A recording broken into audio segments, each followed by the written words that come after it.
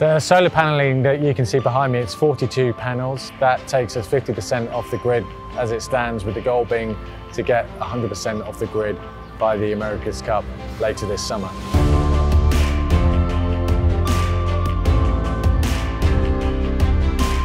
We've been working with low carbon for over a decade now on various sailing events around the world to bring solar energy to the sport and to take our ground operations off grid.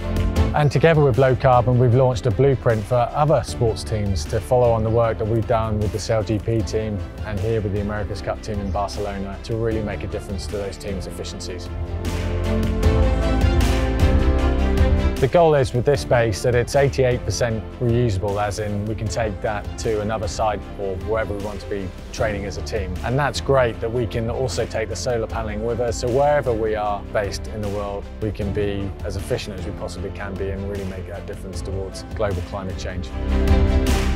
As a sports team operating around the world as we do, it's really incumbent on us to make sure that we're as efficient as we possibly can be. The support from low carbon, the solar paneling you see behind me is just one part of that. Really means that we can minimise the amount of energy we take from the local grid. The goal being by the America's Cup that we're 100% efficient in terms of we're not drawing any energy off the grid, and that's a fantastic place to be as a sports team.